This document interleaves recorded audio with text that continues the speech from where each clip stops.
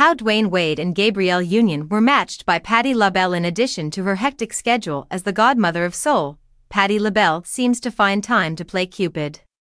The New Attitude singer suspected a romantic relationship between Gabrielle Union and Dwyane Wade back in 2007. The NBA veteran and Bring It On star met at a Super Bowl party. Union was seeing someone else at the time, and Wade's first marriage was about to dissolve. During a 2017 edition of The Late Late Show with James Corden, Union recalled the instance in which LaBelle, who was there as well, went full matchmaker. "I had brought Patti LaBelle, that was my crew at the time, my day one, my OG," Union said.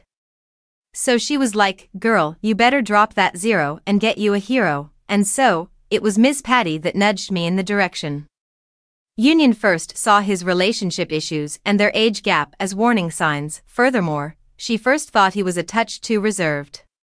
"When I first met Dwyane, his resume was terrible. He was an athlete, going through a divorce, and 9 years my junior," she told Glamour. None of that, shouted, "Let's have a lasting relationship." Regarding Gabrielle Union and Dwyane Wade, Patti LaBelle may have been correct, but their romance didn't begin straight away. Following their 2007 meeting, Wade and Union parted ways for a spell. But Union decided to give Wade a try after going through a very difficult split with an unidentified individual.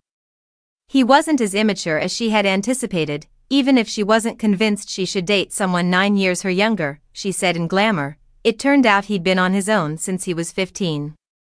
"He has the insight that comes from having experienced unimaginable hardship. He's charming, humorous, and forthright about his flaws.